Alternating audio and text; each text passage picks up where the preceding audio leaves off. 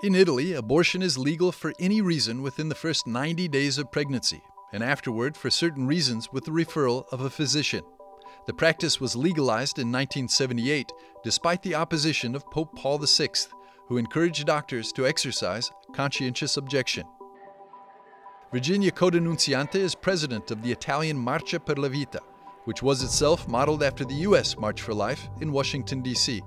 She discusses with EWTN Vatican Bureau Chief Andreas Thonhauser the challenges and opportunities facing the pro-life movement in Italy.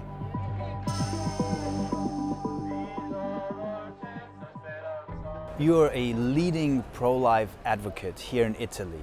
Can you tell us a little bit what the situation is like? A few weeks back there was the March for Life here in Italy. What's the situation like in this country when it comes to the right to life, especially for the unborn?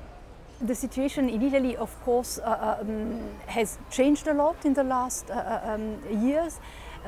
We had, as you probably know, the law on abortion, which was voted on May the 22nd of 1978. So it was quite a long time ago. But for more or less, I would say, 30 years, nothing has really has been done on the public square officially. So I think that in the last years, starting with the March for Life, which was an event that we in fact copied from the American March for Life, well, the debate is now official. So there are papers, newspapers, the media are speaking on the right of abortion. Doctors are also having, of course, discussions among them, because there are many who don't want to practice the abortion. And so I think that this discussion has been extremely helpful, also because it has brought the discussion into the schools, into the teenagers. And so, in my opinion, this is the right moment in order to really insist on our government, insist on our politicians, to have a change in our law on abortion, which, as we well know, has killed more than 6 million babies in Italy in these 40 years. And how do you see the Vatican? We're here in front of St. Peter's. Do you also see that there is an influence also from the Church here on Italy in a positive way? Well, I would say this. Well, the Pope has been very clear on abortion, I would say. Even in the last period, Pope Francis has spoken very, very strongly against abortion. There is a difference, nevertheless, with the Italian Bishops' Conference. So there are some few bishops who are very active. So I have to remember that last year at the March for Life, there was a bishop who spoke officially and made a very strong statement against abortion on the public square. So this has been a great example for us. But apart from a few bishops, I would say that the Bishops' Conference doesn't really react to the problem on abortion.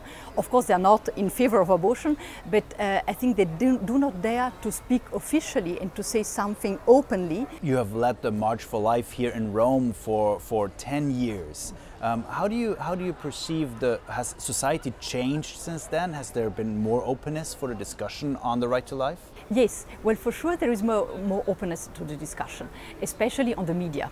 I think is very important, because then people understand that there is a confrontation, that there are people who are against abortion, and that you can be against abortion, against the law, and especially that there is an increasing number of young people who are against abortion, because the problem is that young people usually don't know nothing, because nobody tells them about abortion and what exactly happens with an abortion, and especially because in schools they don't say that, and in fact in schools they say exactly the opposite. They favor the abortion, so especially to young girls.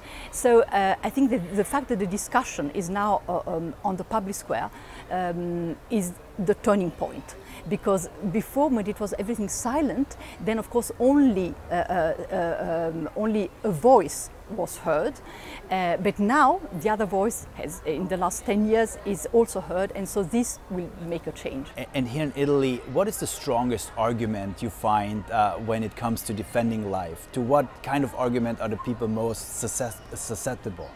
Well, I would say the fact that if you don't want to keep the child, you can give it in adoption. So you can just leave it in the hospital. So, and I think that it has been extremely interesting. A few days ago, an Italian girl on TikTok, which, as you know, is one of the main social media now, especially for young people, made an incredible, beautiful testimony. She's 25 years old, and she said, I'm so happy as I have such a wonderful life. My parents who adopted me are really giving me so much love, so I really have a really beautiful life.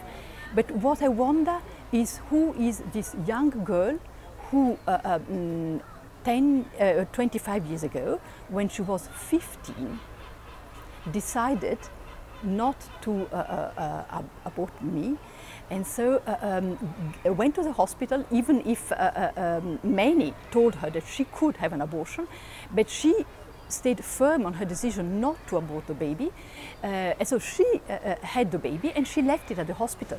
So this young girl said, this is the option. I have a wonderful life, but why should I have been killed? And so I think that this is the great testimony. So the fact that if you don't want to keep the baby, but death is never an option. And so the only option is to give life. And then someone else will take care of this child, and as this girl, wonderful parents. Thank you very much. Thank you very much. Thank you, Andreas.